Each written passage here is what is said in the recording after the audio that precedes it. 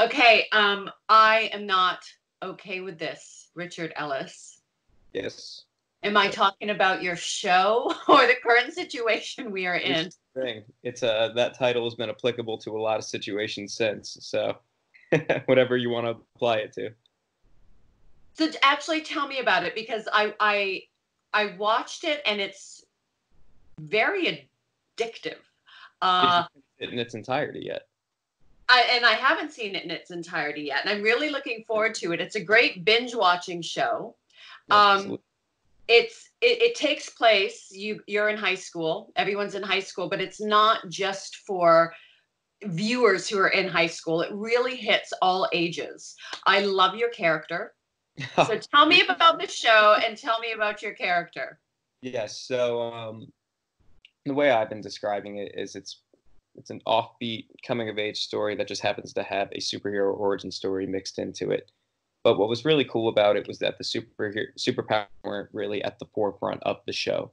It was much more of a coming of age story about Sydney's character, her try to make it through high school, and then you factor in the fact she has these powers she can't control, causes a lot of issues. Well, you are the character she loves to hate.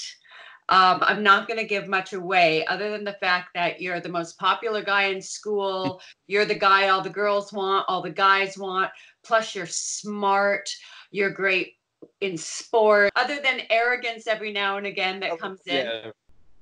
So I got it probably like late mid afternoon.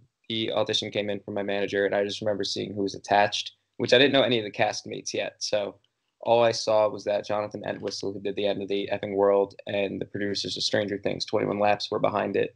And that was one of those ones that I looked at and went, this will be fun to read for, but I'm not getting this one, because you just assume that it's going to go to some person that you've watched in a million things. So I prepared it the best that I could. I remember reading it and just thinking it was so funny. I didn't get the script. I only had like 3 scenes. So it was like 8 pages. I had a day to learn all of it. Got it all in my head. It was the first audition of the day, first person they saw for the role, actually.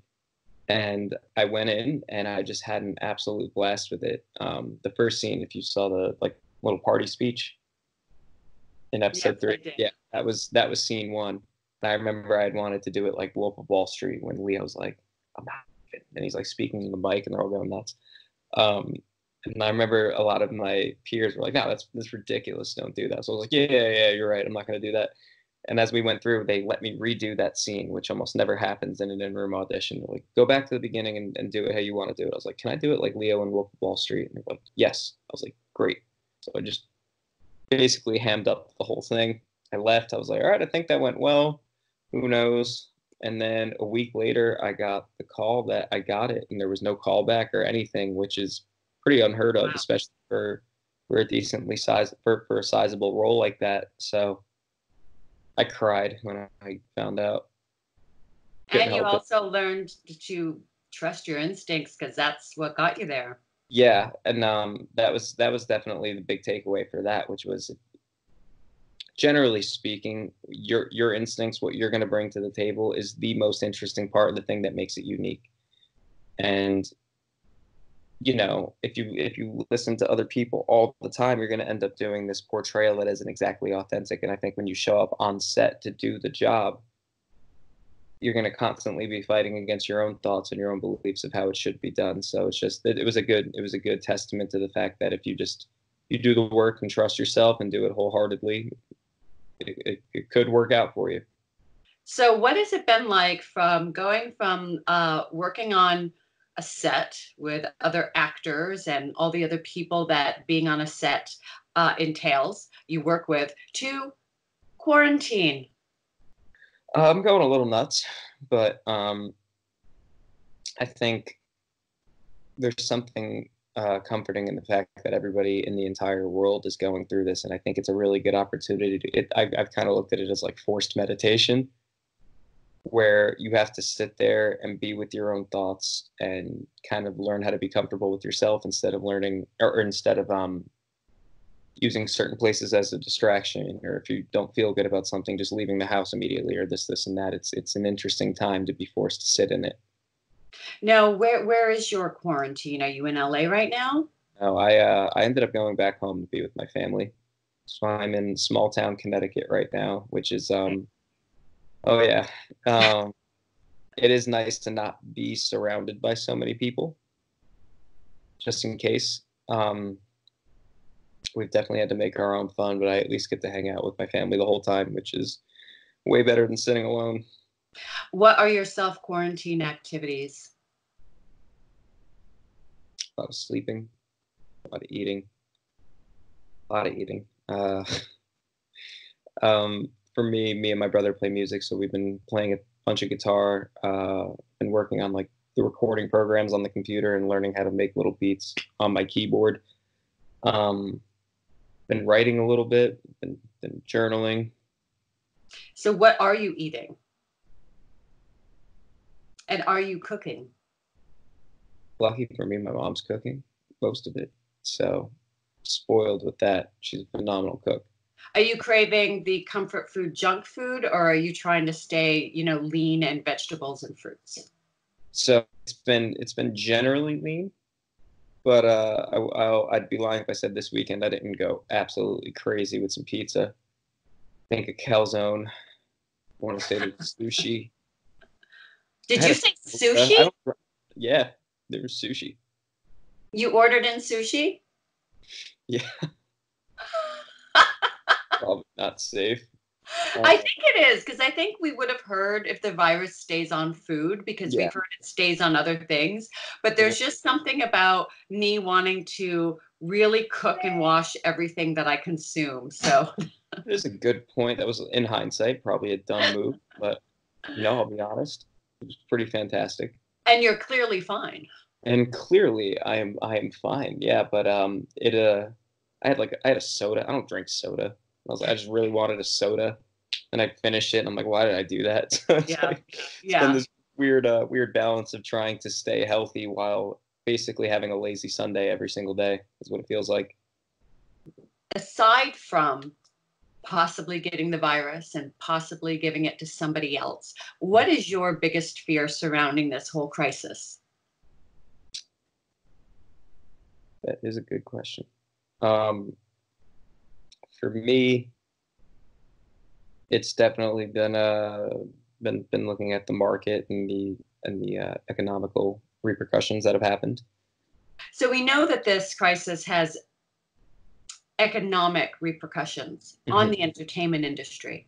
But let's talk about the creative effects on the entertainment industry. Do you think we're going to start to see something different in the writing, in how we deal with relationships and interacting? That's a really good question.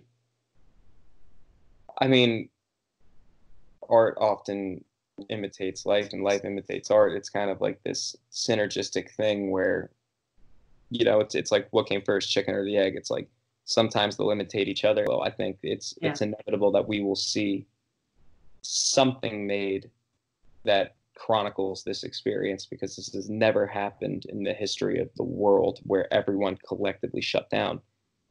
So yeah, that's a good question though. I haven't given it much thought, but what do you think the silver lining can be as a society once we get out of this? I think all those moments where you would stay in or complain about being in a group or crowded or this and that, I'm hoping there's an appreciation for being able to be out in the world. So I think when people come out of this, there will be a new lease on life, or at least I hope so. There will be for me. What is the one thing you cannot wait to do when finally they say all is clear, go out? Play basketball at a park, pass a ball around that other people have touched, and just running around outside with other people. That and bowling alleys. I really miss bowling. I love bowling. I know. Like impulse bought a bowling ball a couple months ago, like a legit one. Oh yeah. Oh yeah. And I remember when this was all going down, I'm like, oh, everyone's home, we should bowl. And then as soon as I said it, I'm like, that is, if I were to make a top 5 of like worst places to go, bowling alley would be in there. Yeah, share shoes, share balls, just shoes. I mean, like, ugh. sweaty, the sweaty holes in the ball. Sweaty, just sweaty everything. Smells like a locker room. Yeah, exactly. Yeah, I'm Okay. excited to go bowling. Yeah, yeah. So I have a hypothetical which isn't so hypothetical. It's as if we're told it's a complete shutdown. There is no takeout delivery. We're closing the grocery stores. We're closing the pharmacies for the next 2 weeks. That's it. No one's allowed outside. Done. What are the 5 top items from outside you're going to make sure you have with you inside? Ooh. The second thing. The first would have to be nutritious food. Not the garbage, not the microwavable stuff. The stuff that'll actually like keep you sustained and keep you mentally healthy. I would say that. Join the craze. Probably toilet paper. I don't want to be in that position where I'm like making makeshift TP and ripping up old shirts and whatnot. Sounds like a bad time. Your mom would appreciate that in terms of laundry. Yeah, I'm sure I don't have to elaborate on that one much for people to understand where I'm going with this. My guitar, because it is really helpful in passing the time. My phone, my journal, because it helps. And it gives me something to think about and ponder what the hell is going on. So where do you see yourself in 12 months from now? 12 months, I plan on being on set on another series or movie, something. I've been dabbling in writing, so also getting something I've written into production would be incredible, and releasing some music and just trying to have my hand in all parts of the creative process in the industry, assuming everything is up and running again. But I just want to be working on a million different things. Nice. Thank you again for having me. You're welcome. Thanks, Richard. Have fun writing and playing music and eating. Thank you. Talk soon. All right, bye.